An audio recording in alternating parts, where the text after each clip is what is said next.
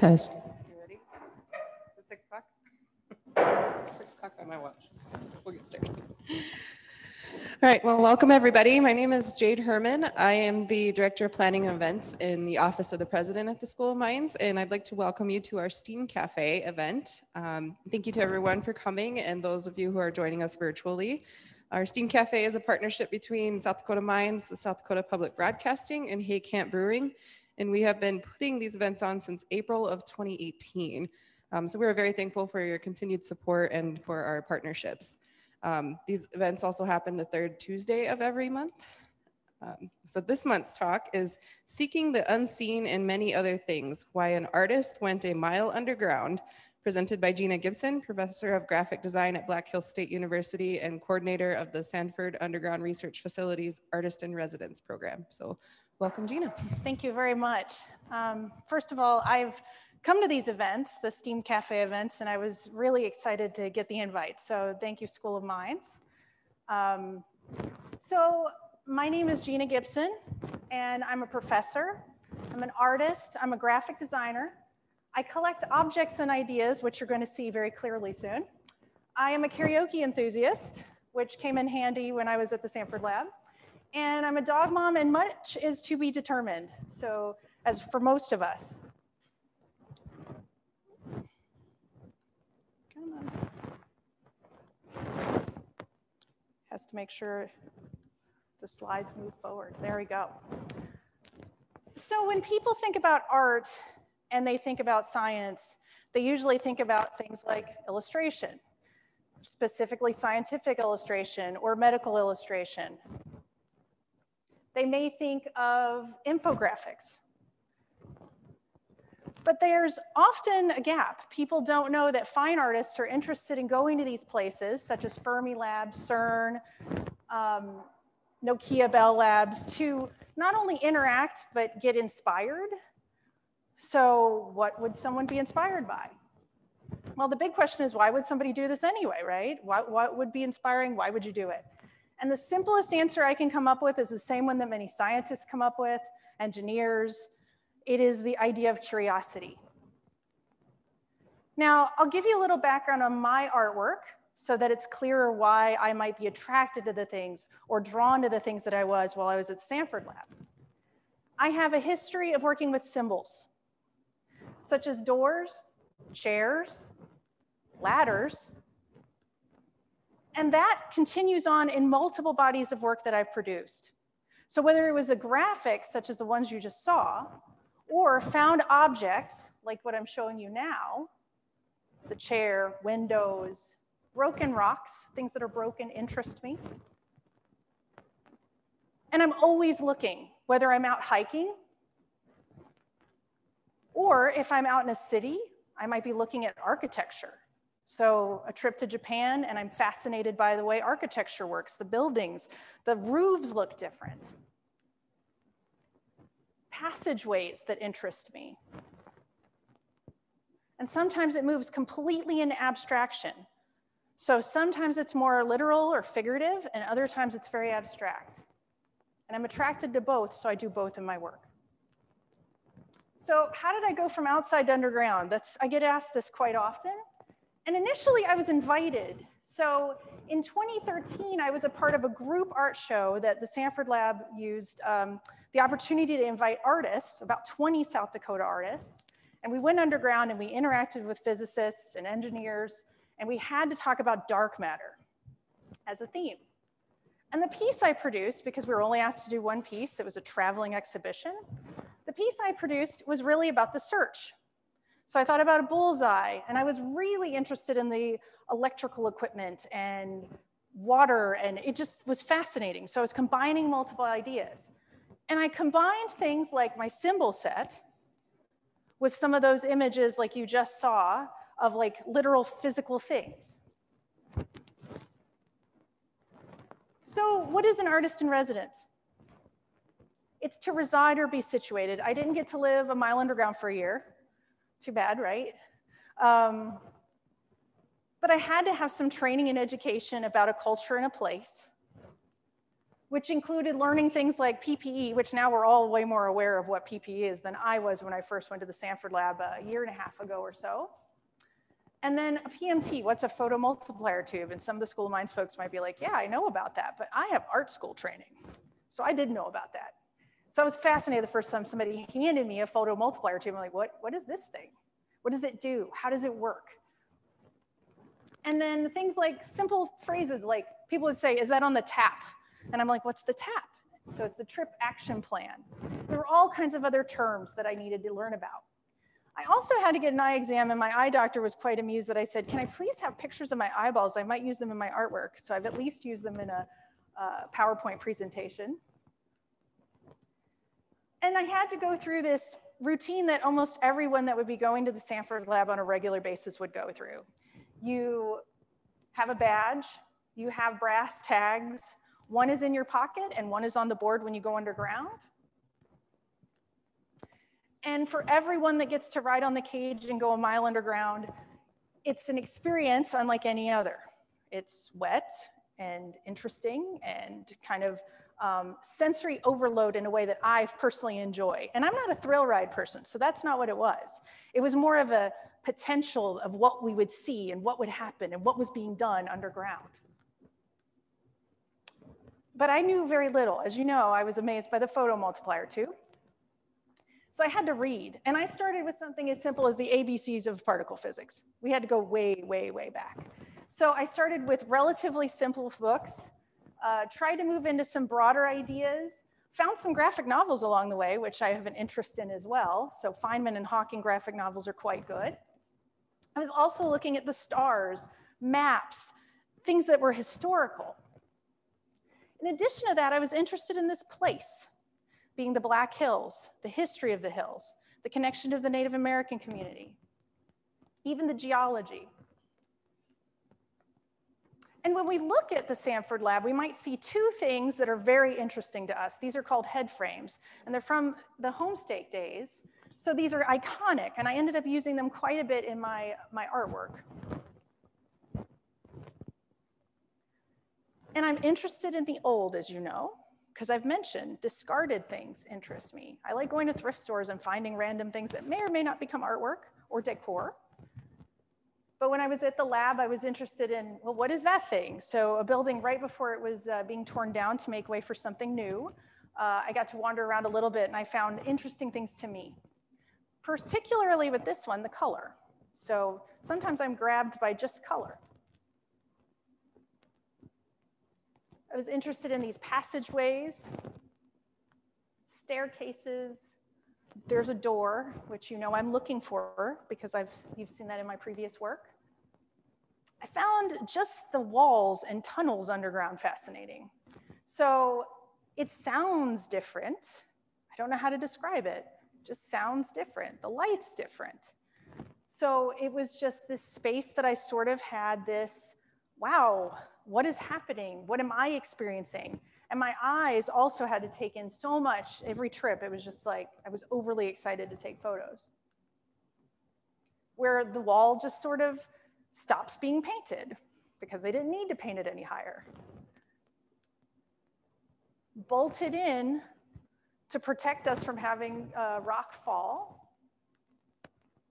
Or maybe where a wall just completely ends completely, which I really enjoyed. The ground was interesting. So that's like Epsom salt. I jokingly said I could take it home for a bath. I don't think I'd want to. Footprints that were there long before I was. And then my first times getting in clean room garb, and some of you probably have done that. So I was not used to how long it takes to get into a clean room suit. It takes a very long time. An opportunity to see copper, which I find quite beautiful. So you'll find that I've used copper and gold and other, and silver in some of the later artwork. I kept seeing circles, and that showed up. So I had an opportunity to interact with the Lux Zeppelin or the LZ experiment.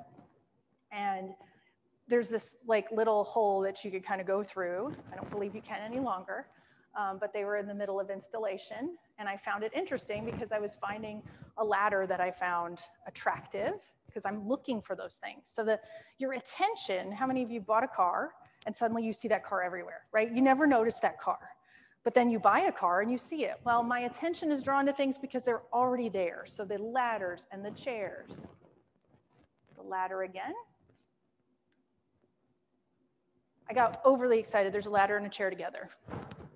So I was beside myself. I'm sure the person that was my guide, I think it was Matt Kappas that day, probably thought, okay, she's very enthusiastic about this. Chair. I have to leave this in this PowerPoint because there was art underground and I want to pay respect to the previous artist.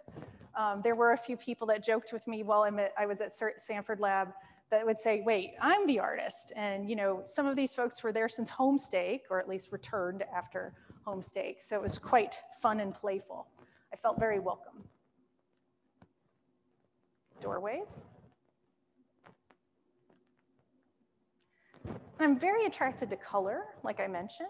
So this blue and this orange.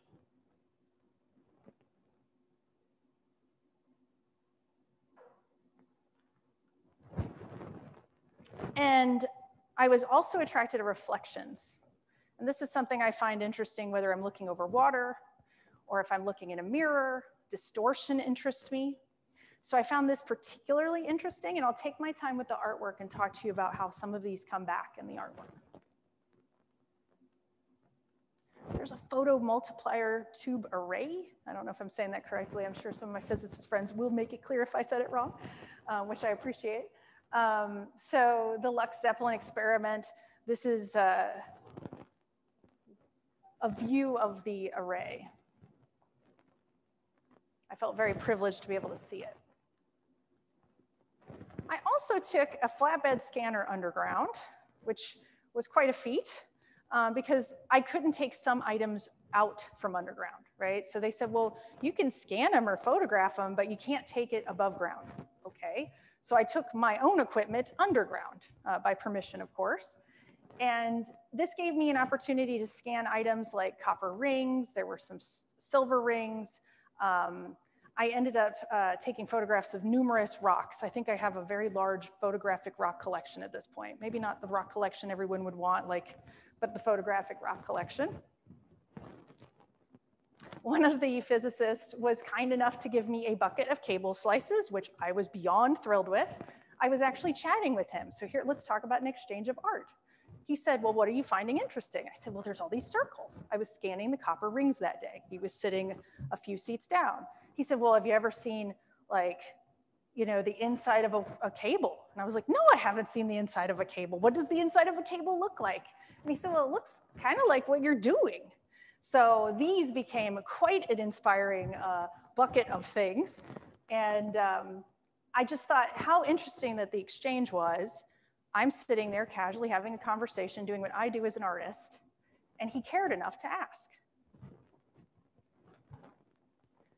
And then one of my favorite things underground, I ran into one of my colleagues at Black Hill State University, Dr. David Bergman. So he was researching and is researching bacteria. So I was underground, maybe the first day, and I was waiting at what is called the X, and I looked to my right, and there is one of my colleagues who didn't know I was there. And he said, Gina? And I said, hey, how are you? And he said, well, I'm collecting bacteria. And I said, it's with you? He's like, yeah, it's right here. And he points to his bag. And I said, is that okay? And this is post-COVID. So, it was just a kind of a lighthearted exchange. And I said, well, what does bacteria look like at the 4850 level? 4850 level being a mile underground approximately. And he said, well, why don't you come to the lab? So I had a day hanging out with bacteria, which was a delightful day. And there were consecutive days. I was surprised at the variety of bacteria. Sometimes it looked like spaghetti, which you'll see in future artwork.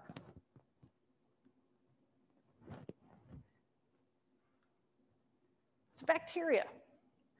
I wasn't interested in showing you what bacteria looks like literally.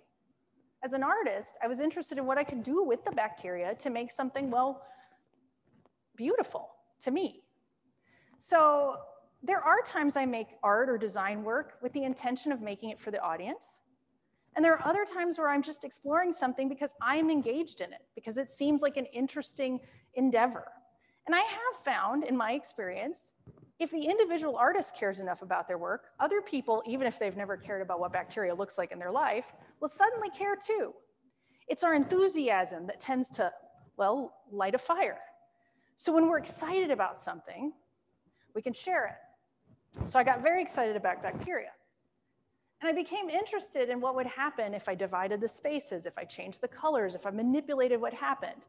As you can maybe remember from my earlier work, I'm interested in mirroring of images.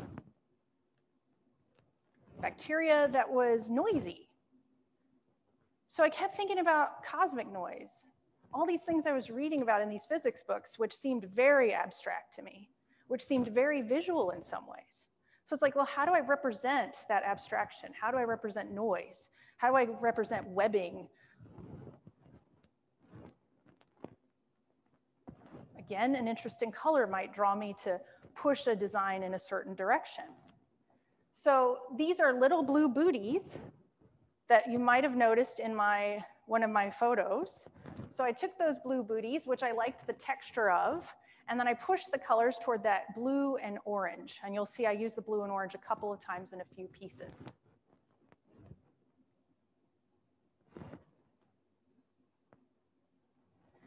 And you might remember that reflected material. So I took that reflected material. These are not the colors that it originally was. And I have multiple versions of this. I have versions of this where it looks like just a mountain, or a volcano, so it's just one half. And I debated. I actually sent it to some of my friends that I've met along the way in physics and engineering, and I said, what do you see? But I couldn't get past this section right here, because I was thinking about like the Big Bang. I was like, how do I describe this thing that has a source point and moves out? So I couldn't leave this little moment. So I kind of just kept going back to this version of the piece.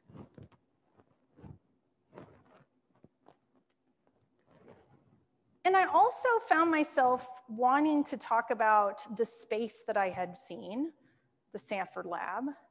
And I was trying to find ways to connect it to Homestake, this history, which is interesting and rich, pun intended here.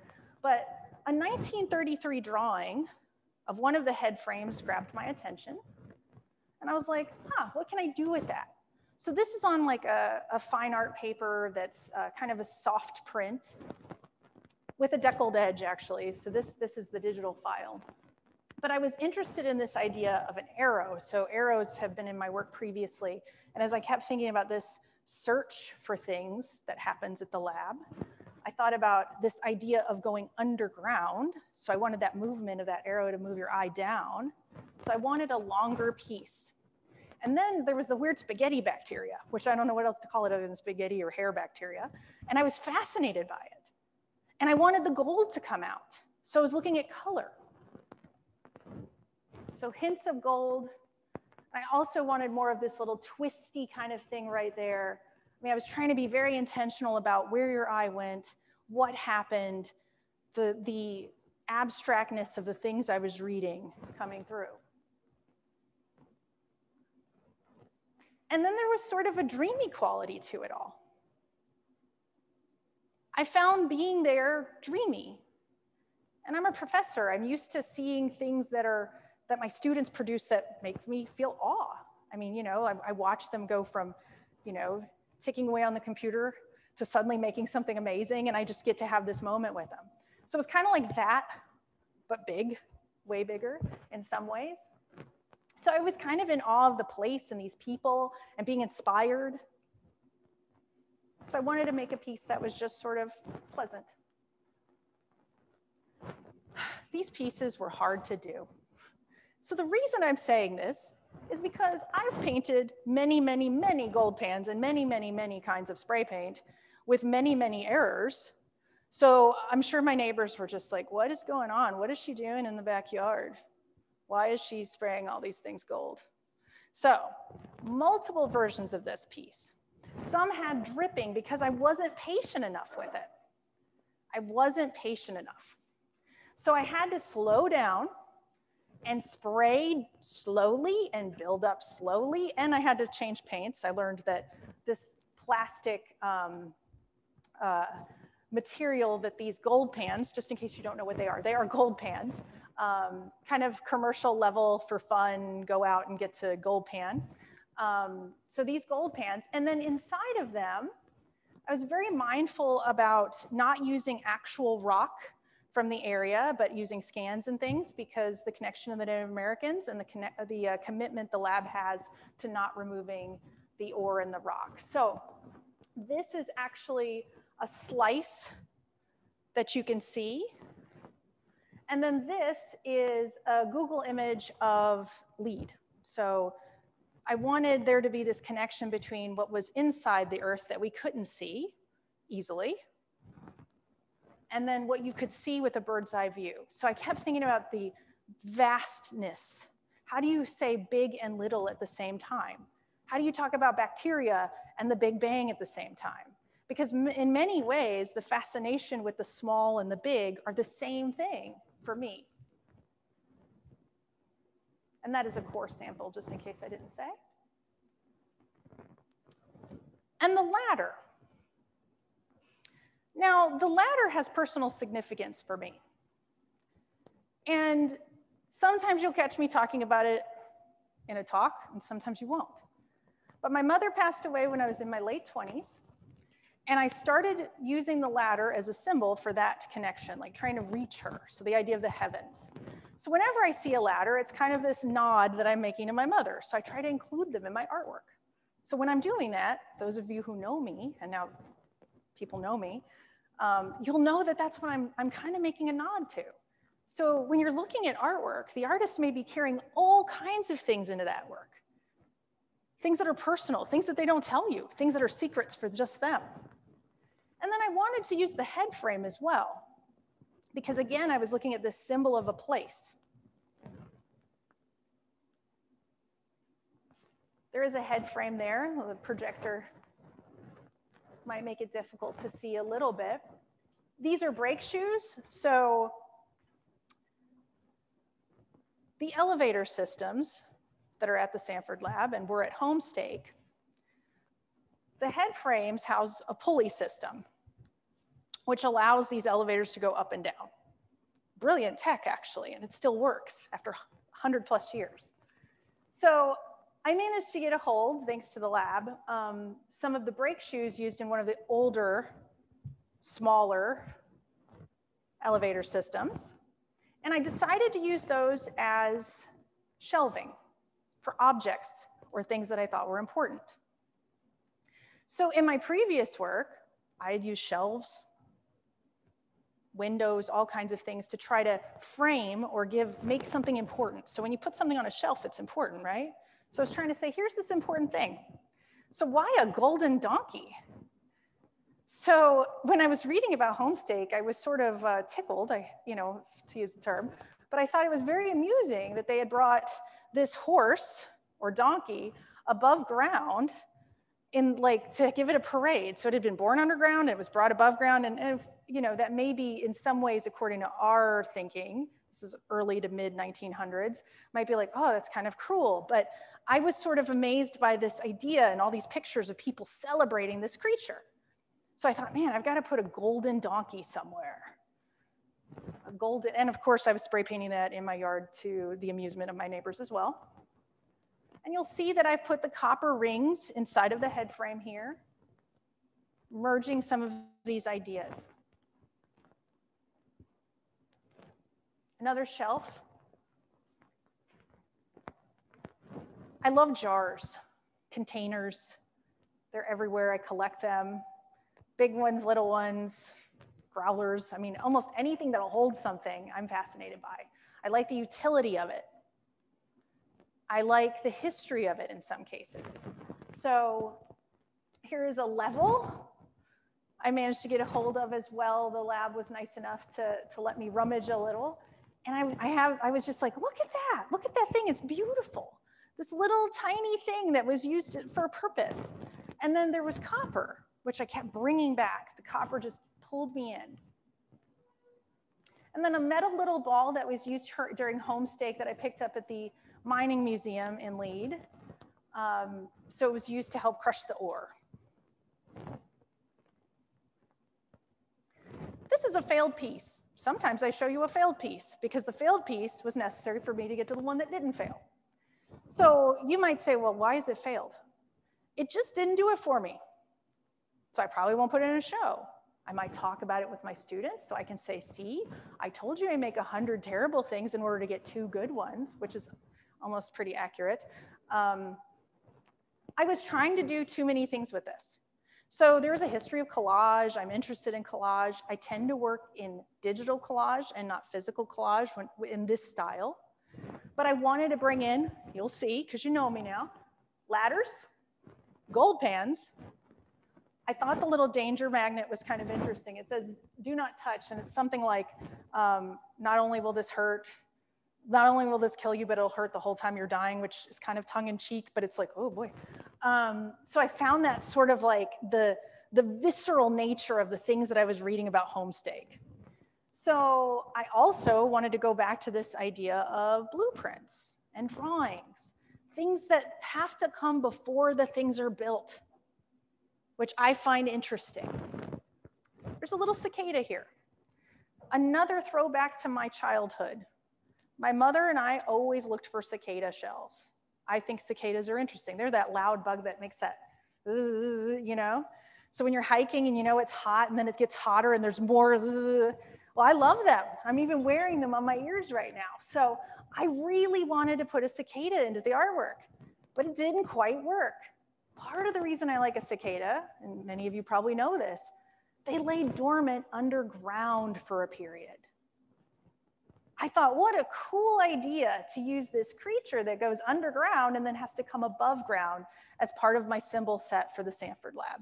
And maybe by the time I have my full art show, this will be resolved and you'll say, ah, she figured out how to put a cicada in there. Now, the reason I'm here, there's a puzzle piece. I picked up a puzzle from the visitor center in Lead, the Sanford Homestake Visitor Center. And it was a puzzle with Ray Davis. So if you don't know who Ray Davis was, in the 1960s, he was a physicist that went underground with the Homestake Mine Company, and he was looking for neutrinos or researching neutrinos. So if you don't know the history, it's wonderful to read. So he's, to me, a part of the bigger puzzle. To me, he's a part of this narrative of a place. And by looking at Ray Davis, I finally realized I just needed the puzzle piece with him in it. So I used this puzzle piece, and it's enlarged to about 10 inches wide. And he is the only focus. It doesn't get lost then in all this. I realized what I was trying to go for, and all I needed to do was say one thing with the piece. He was a part of the puzzle. This piece fell apart when I was trying to install it because I dropped it. Now, I know, you're finding out all kinds of secrets tonight. Now, the reason I say that is because there are artists out there who think all of this is going smoothly. It is not. I have plenty of things that I literally try not to cuss out loud so people don't know how frustrated I am. I just go, oh, gee, I gotta take that back to the studio. Gotta put that back together. I have a lot of those moments. So I went and spray painted again in my backyard this antler so that it was gold and copper, because I was trying to combine the two. And then I found these really wonderful, old gauges at the lab, as well as some wood pieces that they were nice enough to give me to use when I started making really specific requests about pieces I was trying to build. I'm like, I have this idea. And I found it was very collaborative as I was talking to people. And when you say you have an idea and you say, can I please just pick up this weird old rubber tire gasket thing? And they were like, you really want to pick that up? And I'm like, yes, I do. Because I kept seeing circles. And I loved my bacteria and they needed to be framed.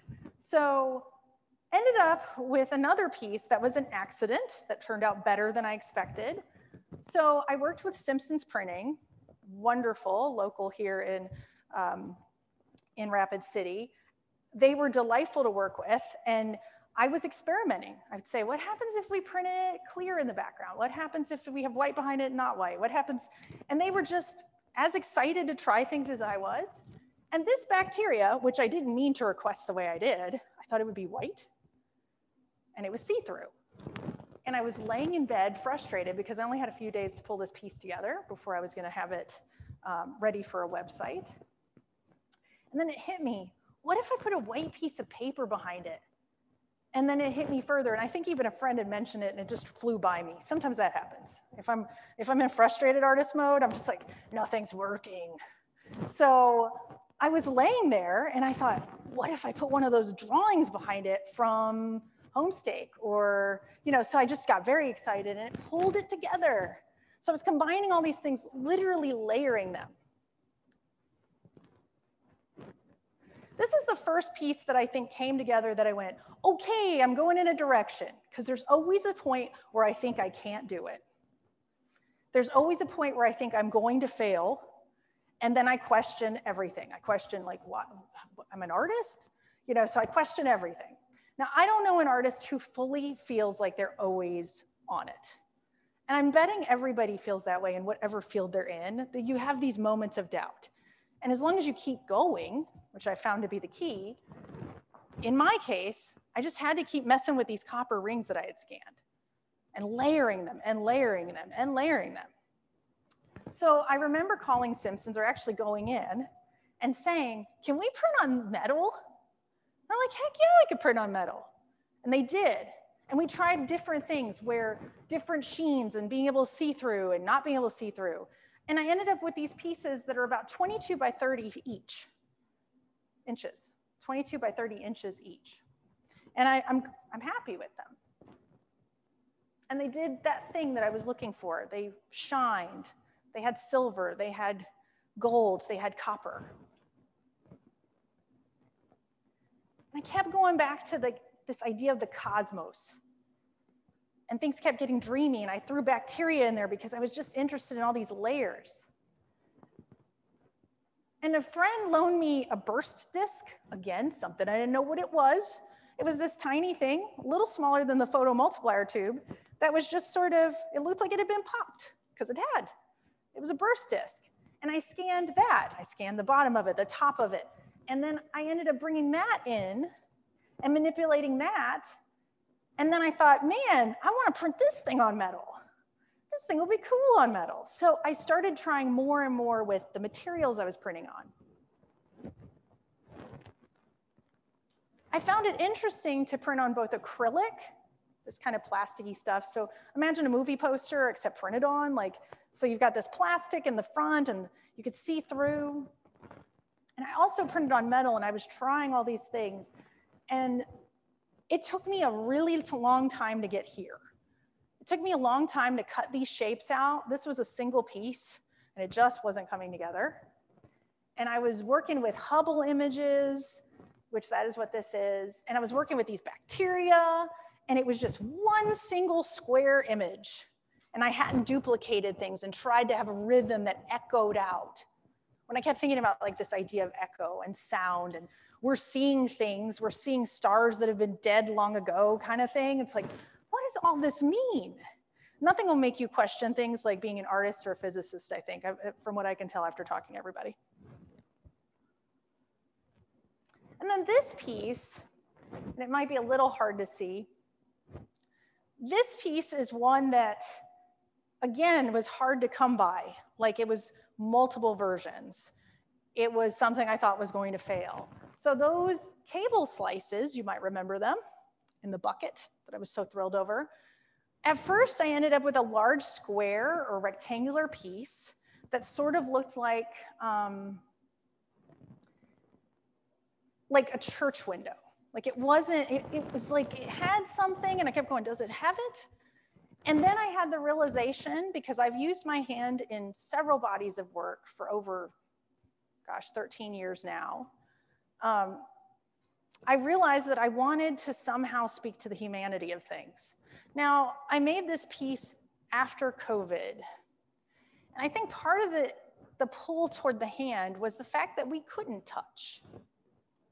It was sort of this lack of touch. this disconnect that made me want to represent something that was connected. And people have been putting hands on for cave drawings and everything. There's a history of man and, well, woman wanting to leave their mark. And that's what I was doing here. And this piece is 4 feet wide at the largest, which I think takes up a nice amount of space. And I've done smaller versions. I'm sure, you know, if anybody needs a 4-foot hand in their house, I can provide such a thing. And I have a website, seekingtheunseen.com, where you could see more of the artwork. And I do want to thank just a few people or entities. The Sanford lab was just and is still remarkable. And I have to say thank you to Black Hill State, who's always supported me. I've been at Black Hill State since 2008. And there are many others that I'd like to thank, but South Dakota School of Mines, I appreciate the opportunity. So thank you.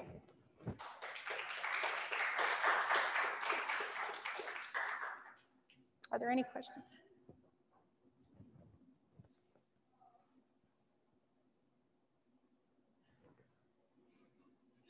Okay. Then just real quick, thank you again for that very interesting talk. That was great, actually. As I said earlier, our STEAM Cafe talks are the 3rd Tuesday of every month. So our next one will be on February 16th. And it's going to be Unexpected Wonders from the Vast Unknown, Images from the Hubble Space Telescope. And it will be presented by Tom Durkin, who's the Deputy Director of the South Dakota Space Grant Consortium on our campus. So again, thank you, Gina, for coming. Thank you very much. Thank you all for joining us.